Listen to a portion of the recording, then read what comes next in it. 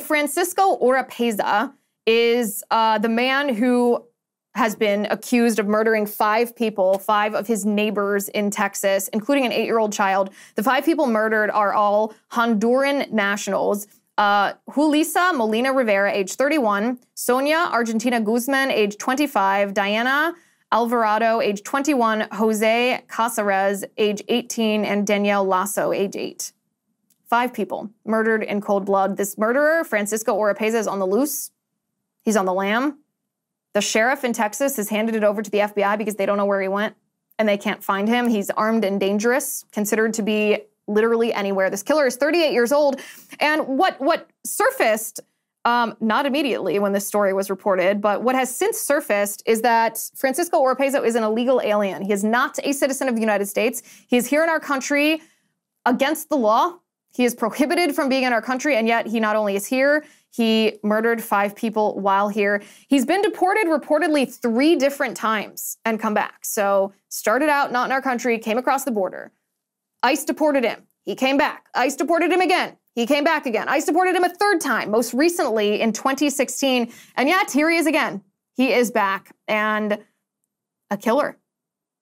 And when Department of Homeland Security Secretary Alejandro Mayorkas was asked this past weekend to talk about border security, because clearly our border is not secured. If this murderer was able to enter our country illegally 4 times, I guess, because if he was deported 3 times, that means he entered 3 times, and then a 4th because he's here now. Mayorkas was asked to define, well, what exactly is a secure border given the context of the mass amount of illegal aliens who are pouring across our border. This is what Mayorkas said. Take a listen. What's the definition of secure border to you? It is, in the context in which we are working, it is maximizing the resources that we have available to us to deliver the most effective results. What? What does that even mean? Maximizing the resources available to us to create the best results. What is the best result? How are you maximizing resources?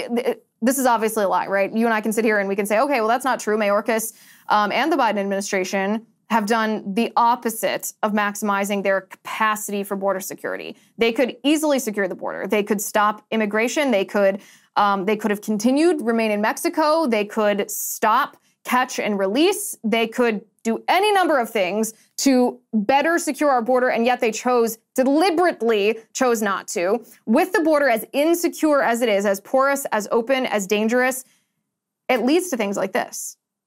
It leads to illegal aliens who commit horrendous crimes. Not every illegal alien commits crimes, but this one did. This man, who should not have been here, committed a mass murder. 5 innocent people, an 8-year-old, a 31-year-old, a 25-year-old, a 21-year-old, and an 18-year-old are gone. They're dead because of this illegal alien. And Mayorkas said that, maximizing resources to the best possible result. What does that even mean? What does that even mean?